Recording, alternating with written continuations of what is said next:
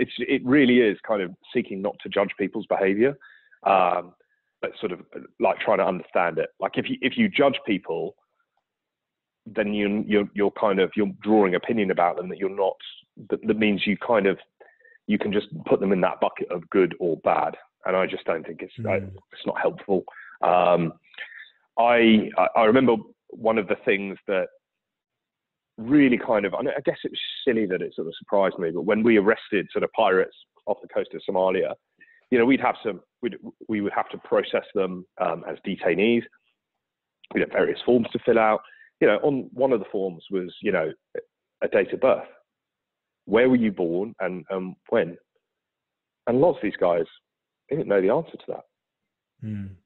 There's huge numbers of people that would be like, well, I was born under a bush. And it's like, well, they have no concept of almost, not time, but, there's no birthday.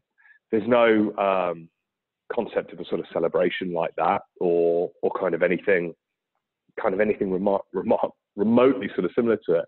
And you just realize that, my God, that experience that they have grown up with is so unbelievably different to mine, that even designing kind of a simple form to process these people, they don't fit in with that. Because they just, they have no concept of some of the things that I'm asking them to sort of fill out. They're not being cagey.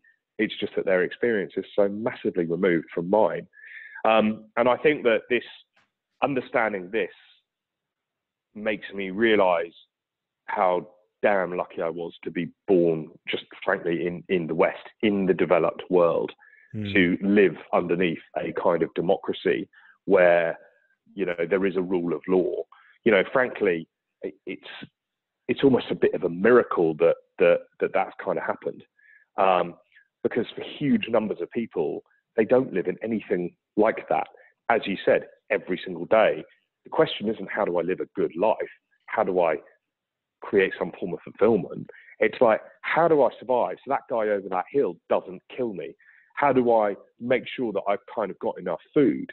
Now, when you sort of flip it round, if I'd grown up in Somalia, would I pick up a rifle and go and have a crack at maybe a sort of ship passing by, sort of seek to kidnap them and take them for ransom? I probably would, because that means that I can effectively provide for my family.